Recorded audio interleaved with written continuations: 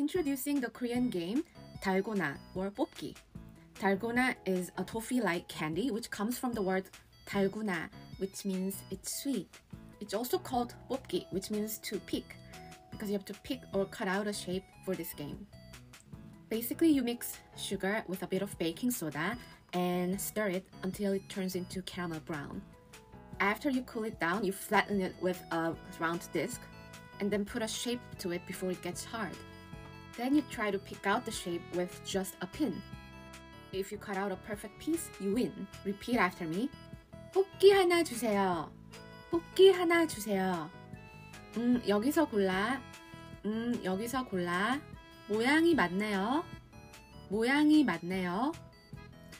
동그라미. 동그라미. 세모. 세모. 별. 별. 우산. 우산. 쉬운 걸로 해야지. 쉬운 걸로 해야지. 세모할래요. 세모할래요. 여기 있다. 여기 있다. 집중해야지. 집중해야지. 앗! 깨졌다. 앗! 깨졌다. 생각보다 어렵네. 생각보다 어렵네.